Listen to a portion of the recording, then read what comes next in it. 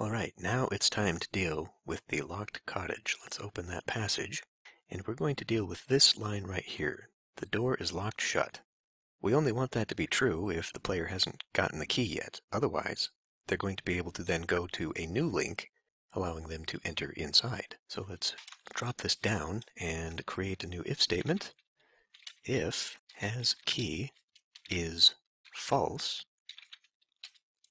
the door will be shut. Otherwise, we'll say else, create an extra space there, and allow the player to use the key to open the door.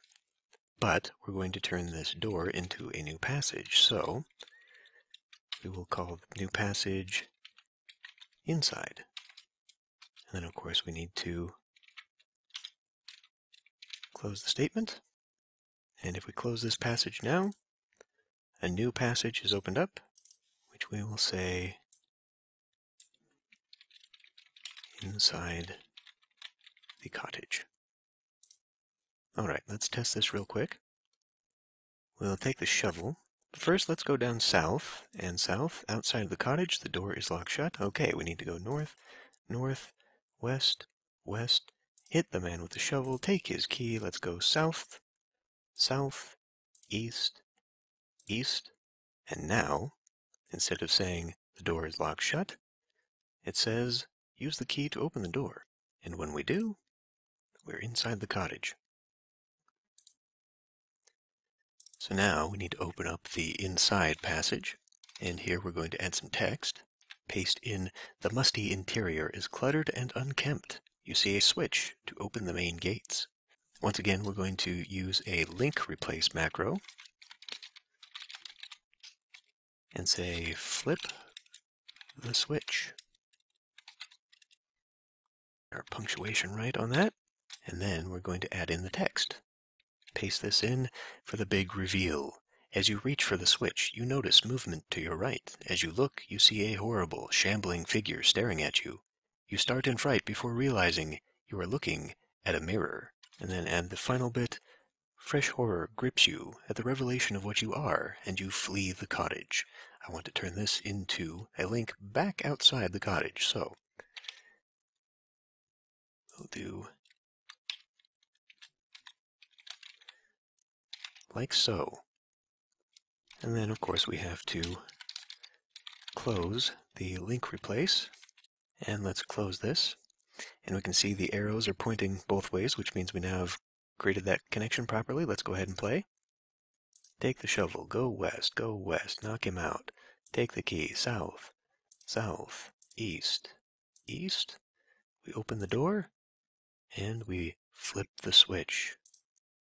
As you reach for the switch, there's movement to your right. Fresh horror grips you, and you flee the cottage, and we're out. Now, we don't want to go back in. It's too horrible.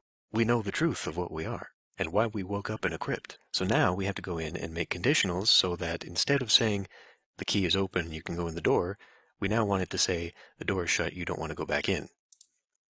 So for this, we need to come in here and create yet another new variable. So let's copy this one, paste it, and this one is going to be called flip switch.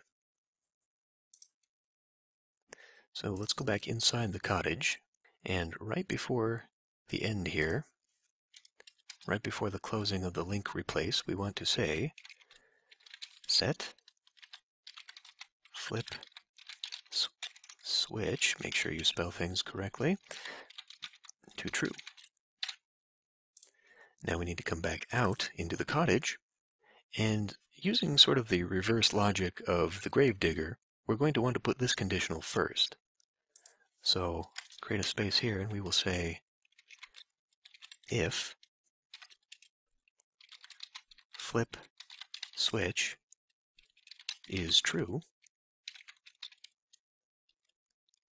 then we want to say, paste that in, you refuse to enter the cottage. And because this is part of the same if statement, we now, instead of saying if has key, we want to say else if has key. So if you haven't already flipped the switch, it'll check to see whether or not you've got the key. If you don't, the way is shut. Otherwise, you can open the door And then once inside, the only way out will be to flip the switch, so this will be true and you can't re-enter. Let's make sure that happens. Okay, let's grab the shovel. Let's quickly go south just to make sure that the door is locked. It is. Let's go west, west, north, north. There's the grave digger. Hit him with the shovel. Take his key. Head east. Let's go south by the crypt. Uh-oh. Well, you see here that it says rushing outside. The crypt door slammed shut. This thing shouldn't be here, but it is because we started the game in the graves instead of in the crypt like we should have, so that condition of setting the start variable didn't change. So if you see this, don't worry too much. Let's keep going east and then south. Okay, now we can go inside the door. We can flip the switch. Everything is horrible. We flee. And now we refuse to re-enter the cottage. We can't go back in. Excellent. So the only thing left now is to take the key to the cemetery gate and set up an end game so the player can leave. And we'll do that in the next episode.